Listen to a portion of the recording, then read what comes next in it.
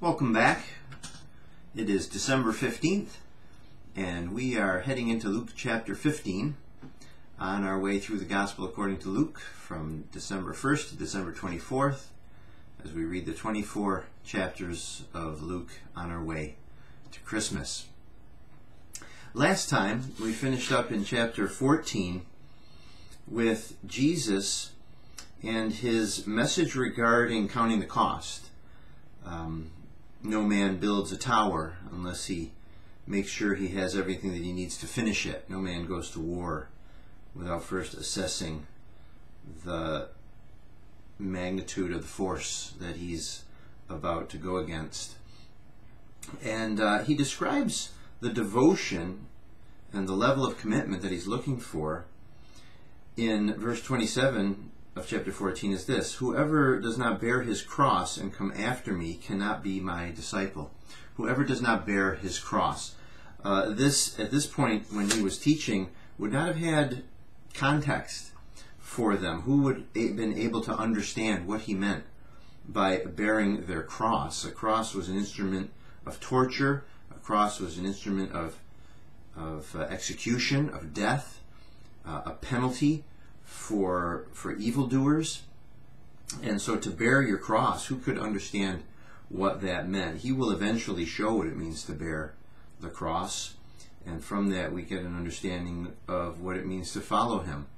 We must be willing to deny ourselves, to die to self, to live through vicarious suffering for the sake of others, to offer our lives for others like he did for us. This is what it means to deny yourself and bear your cross. He also talks about salt. If salt is lost its flavor, how shall it be seasoned? It's neither fit for the land or for the dunghill, but men throw it out. He who has ears to hear, let him hear. He's comparing our devotion to him, our zeal for him, to salt.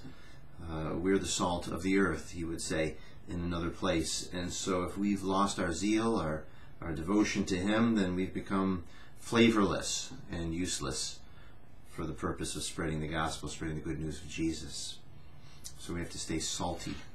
Well, that brings us to chapter 15, so let's pray and we'll get right into it. So, Heavenly Father, Lord, thank you for your word. Lord, thank you for the clarity with which you call us. Lord, you're not calling us to some half-hearted devotion, Lord, adding you to our already full lives. No, Lord, you're looking to be central in our lives, that everything we say and do and the way we spend our time and our resources would be filtered through our understanding of who you are, Lord, that our lives might bring you glory. And so, God, I pray that you would do this transforming work in us as we sit at your feet, as we read your word and allow it to wash over our minds. Lord, I pray that this reading of your word would go out like seed into the airways here, Lord, and would not return void, but would return with the purpose for which you sent it out. Lord, draw people to yourself, I pray, and be glorified. In Jesus' name, amen. All right, Luke chapter 15.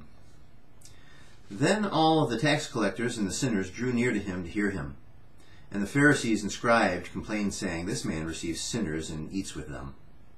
So he spoke this parable to them, saying, what man of you, having 100 sheep, if he loses one of them, does not leave the 99 in the wilderness and go after the one which is lost until he finds it? And when he has found it, he lays it on his shoulders, rejoicing. And when he comes home, he calls together his friends and neighbors, saying to them, rejoice with me, for I have found my sheep which was lost. I say to you that likewise there will be more joy in heaven over one sinner who repents than over 99 just persons who need no repentance.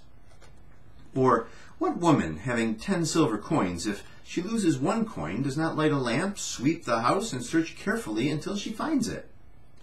And when she has found it, she calls her friends and neighbors together, saying, rejoice with me, for I have found the piece which I lost. Likewise, I say to you, there is joy in the presence of the angels of God over one sinner who repents. Then he said, a certain man had 2 sons. And the younger of them said to his father, Father, give me the portion of goods that fall to me. So he divided to them his livelihood. And not many days after, the younger son gathered all together, journeyed to a far country, and there wasted his possessions with prodigal living. But when he had spent all, there arose a severe famine in that land, and he began to be in want. Then he went and joined himself to a citizen of that country, and he sent him in the fields to feed swine. And he would gladly have filled his stomach with the pods that the swine ate, and no one gave him anything. But when he came to himself, he said, How many of my father's hired servants have bread enough and to spare, and I perish with hunger? I will arise and go to my father, and I will say to him, Father, I have sinned against heaven and before you, and I am no longer worthy to be called your son. Make me like one of your hired servants. And he arose and came to his father, but when he was still a great way off, his father saw him, and had compassion, and ran, and fell on his neck, and kissed him. And the son said to him, Father, I have sinned against heaven and in your sight, and am no longer worthy to be called your son. But the father said to his servants, Bring out the best robe, and put it on him, and put a ring on his hand, and sandals on his feet, and bring the fatted calf here, and kill it, and let us eat and be merry. For this my son was dead and is alive. He was lost and is found. And they began to be merry. Now his older son was in the field, and as he came and drew near to the house, he heard music and dancing. So he called one of the servants and asked what these things meant. And he said to him, Your father has come, and because he has received him safe and sound, your brother has come, and because he has received him safe and sound, your father has killed the fatted calf. But he was angry and would not go in. Therefore his father came out and pleaded with him. So he answered and said to his father, Lo, these years I have been serving you. I never transgressed your commandment at any time, and yet you never gave me a young goat, that I might make merry with my friends. But as soon as this son of yours came, who has devoured your livelihood with harlots, you killed the fatted calf for him. And he said to him, Son, you are always with me, and all that I have is yours. It was right that we should make merry and be glad, for your brother was dead and is alive again, and was lost and is found. This is the Word of God.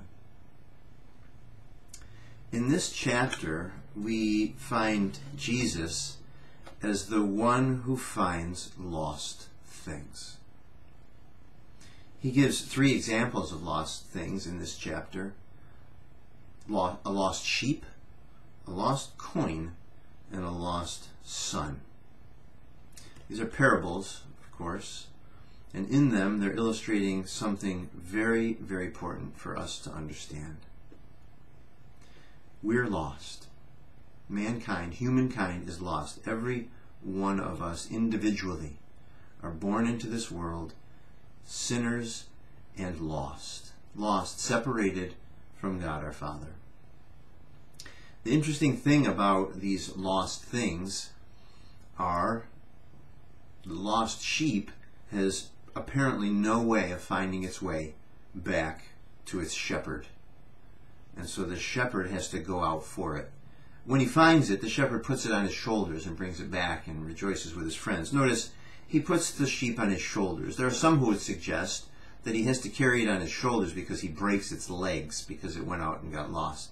That is not it. That is not anywhere in this parable. The sheep has to be put on his shoulders because the sheep is weary. The sheep is so worn out it couldn't walk all the way back from where it was lost. The shepherd compassionately and lovingly carries the sheep back. It essentially has no power of its own, no power to find its way back, and no power to get back, even if it knew the way. The lost coin, the coin is just sitting there wherever it's lost. The coin has no way of getting back to the woman. The only way the coin's going to be found is if this woman searches everywhere for it and finds it. And likewise with the lost son, though he does go back to the father, there's no way he's going to be reinstated as a rightful son of this father through his own efforts. He was willing to try. He was willing to just come back and be a servant. In other words, let me just work for you and you can pay me the wages that I earned. The father would have none of it. The only way this son's going to get back into that house is through the grace of this father. The father's not going to let him work his way back. The father is going to graciously receive him back and restore him. Why? One, because the father is compassionate and merciful and loving toward his son. And the other is because the son, having realized the error of his ways, humbled himself and came back. What a beautiful message there is here. Interestingly, though, there's one more lost thing in this chapter. There's another brother of this young man who went astray, another son of this father. And that son has a type of lostness that has been referred to by Tim Keller, say, as elder brother lostness. Elder brother lostness. The younger son was separated from his father through his indiscretions and his sin.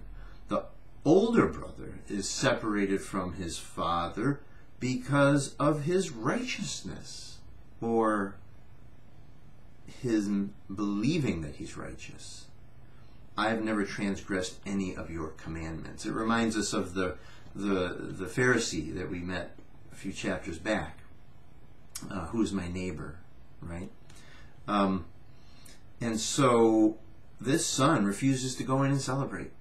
This son will not celebrate with his father because he believes he deserves something from his father. He believes that his obedience deserves something from his father. That's a type of lostness. In the one case, in the three cases, you're not found unless someone comes and gets you.